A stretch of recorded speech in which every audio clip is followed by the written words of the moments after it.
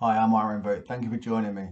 In today's short video, we're going to look at the comparative commonalities between the ancient Hongshan civilization and those of Mesoamerican Olmecs. Now, the ancient Chinese Hongshan are a prehistoric culture that rose to prominence in the far north of China around 4,000 to 3,000 years before the Common Era. Current archaeological evidence suggests a highly likely link to the eastern coastal counterculture of the Liangzhu via numerous exquisitely carved jade artefacts, which wouldn't look out of place amongst the treasures of the Mesoamerican Olmecs, and with good reason too. Very little is actually known about the Olmecs, who are usually typified of rising to notability in and around Veracruz, Mexico, some 1500 to 400 years before the Common Era.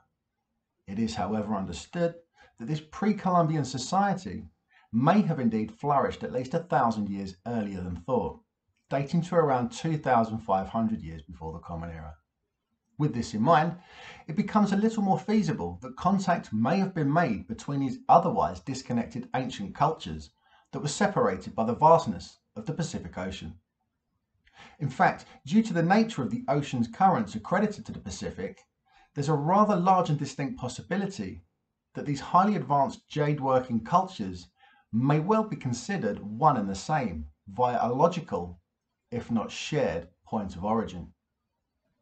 The much famed giant Olmec Heads are an ancient anomaly in their own right, but it would appear that they demonstrate a wealth of commonalities with much lesser known carvings of the Tang dynasty, which were in extremely close proximity to the ancient Hongshan civilization in northern China during the same period of time.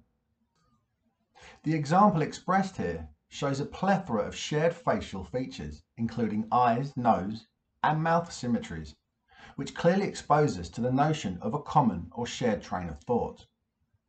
The next example shows the comparative characteristics regarding those of the Olmecs and the practically indistinguishable features of the so-called laughing Buddha.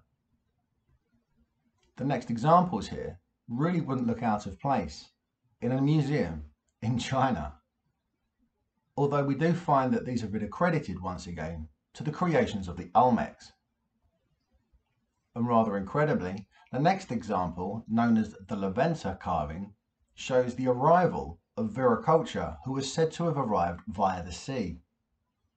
This particular transportation shares a wealth of commonalities with jade artifacts also found via the Hongshan civilization almost 8,000 miles away. And rather astonishingly, we find the creations of ancient artisans found in French Polynesia in the middle of the Pacific Ocean appear almost identical to those of the Hongshan once again. They're unquestionably alike, if not completely identical.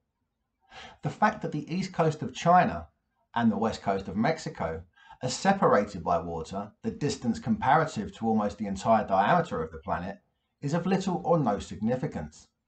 Due to the natural currents of the Pacific, any capable seafaring civilization leaving the shores of ancient China would in fact be carried to the shores of Mesoamerica, regardless of the lack of navigational instrumentation.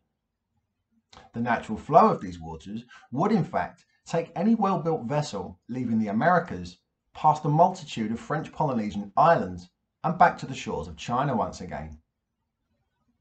Let me know your thoughts in the comments below, and please take time to subscribe to the channel as we continue our search for humanity's all too clear hidden history. Thank you for listening. That's the spirit.